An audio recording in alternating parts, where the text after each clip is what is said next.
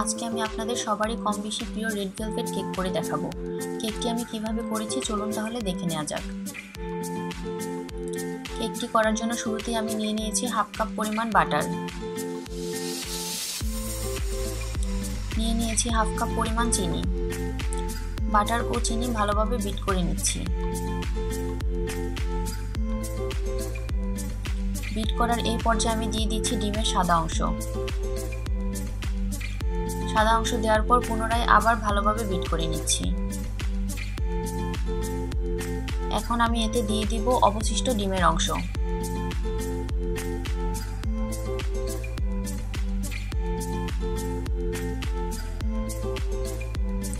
পুনরায় আবার সবগুলো উপকরণ ভালোভাবে বিট করে নিচ্ছি।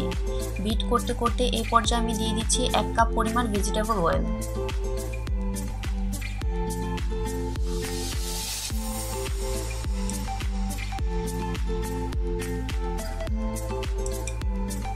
রেড ভেলভেট কেক করতে এতে সাধারণত হোয়াইট ভিনেগার ব্যবহার করতে হয়, কিন্তু পার্সোনালি আমি ভিনেগারের পরিবর্তে ইয়োগার্ট ব্যবহার করতে পছন্দ করি, তাই আমি এখন এতে দিয়ে দিচ্ছি 3 টেবিল চামচ পরিমাণ ইয়োগার্ট।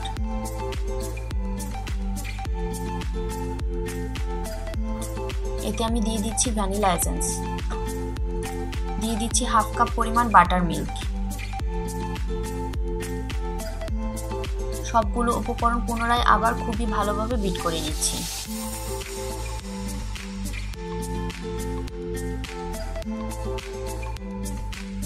এখন এতে আমি দিয়ে দিচ্ছি 2 কাপ পরিমাণ ময়দা।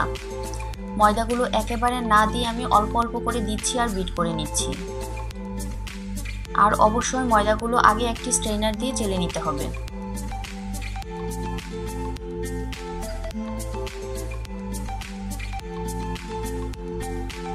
বুলের গায়ে লেগে থাকা বেটারগুলো আমি একটি স্প্যাচুলার সাহায্যে নিচে নামিয়ে নিচ্ছি।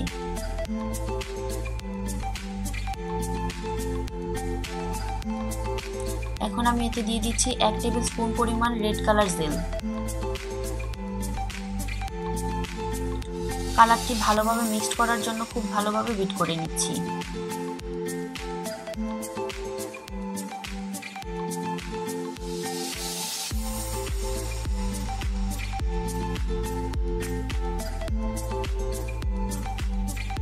এখন এতে আমি দিয়ে দিচ্ছি 2 টেবিল স্পুন পরিমাণ বেকিং সোডা। বেকিং সোডা দেওয়ার পর আবার ভালোভাবে বিট করে নিচ্ছি।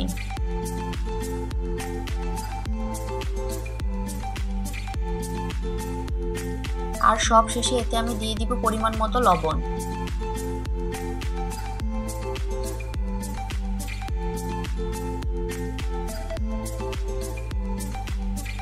বোলের গায়ে লেগে থাকা ব্যাটারগুলো আমি পুনরায় নামিয়ে নিচ্ছি।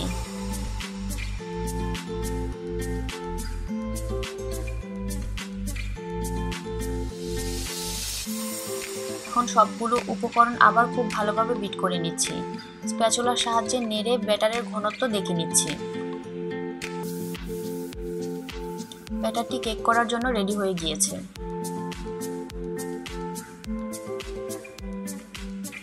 কেক করার জন্য একটি ওভেন প্রোব বলে আমি তেল ব্রাশ করে নিচ্ছি।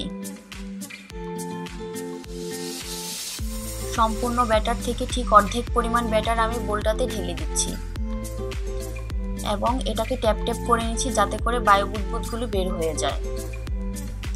কেকটিকে 45 মিনিট ধরে 340 ডিগ্রি ফারেনহাইটে বেক করে নিব।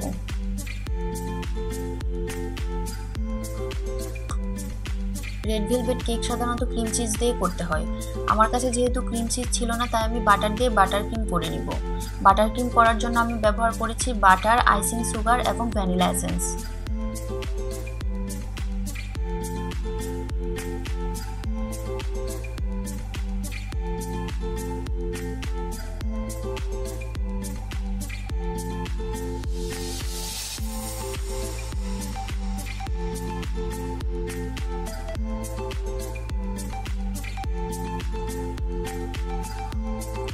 এই উপকরণগুলো একসাথে বিট করার পর সুন্দর ফ্লাফি একটি ক্রিম রেডি হয়ে যাবে। এদিক দিয়ে প্রথম কেকটিও হয়ে এসেছে। কেকটি ঠিকঠাক মতো হয়েছে কিনা তা পরীক্ষা করার জন্য এর ভিতরে একটি টুথপিক প্রবেশ করিয়ে নিব। যদি টুথপিকটি ক্লিন বের হয় তাহলে বুঝতে হবে কেকটি হয়ে গিয়েছে। আর অবশিষ্ট ব্যাটার দিয়ে আমি দ্বিতীয় কেকটিও একইভাবে করে নিচ্ছি।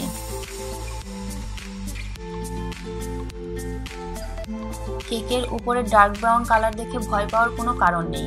উপরের অংশটি একটি ধারালো ছুরি দিয়ে আমি কেটে নিব। আর এই কেটে নেওয়া অংশগুলো ফেলে দিব না, কারণ পরবর্তীতে এটা কেক ডেকোরেশন করার ক্ষেত্রে কাজে লাগবে। কেকের ভিতরে যাতে ড্রাই হয়ে না যায় বা উপরে যেন ক্রিমটা ভালোভাবে লেগে থাকে, এর জন্য কেকের উপরে আমি সুগার সিরাপ ব্রাশ করে নিব।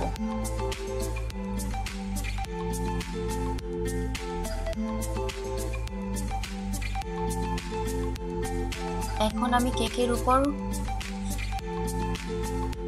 আগে থেকে করে রাখা ক্রিমটা খুব ভালোভাবে লাগিয়ে নিব। ক্রিমটা খুব যত্ন করে চারপাশে লাগাতে হবে এবং যথাসম্ভব সমান করার চেষ্টা করতে হবে।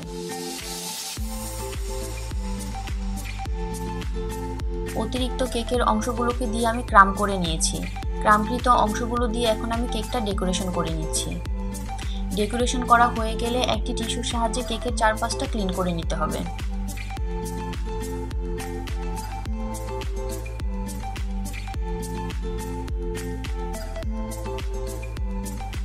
কেকের স্লাইস পরিবেশন করার জন্য আলাদা একটা প্লেটে আমি স্ট্রবেরি সিরাপ নিয়ে একটু ডেকোরেশন করে নিচ্ছি। মূল কেক থেকে একটি স্লাইস বের করে নিচ্ছি।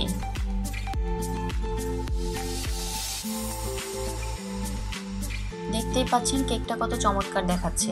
দেখতে যেমন ভালো দেখাচ্ছে, খেতেও তেমনি মজা ছিল। আশা করছি রেসিপিটি আপনাদের ভালো লেগেছে।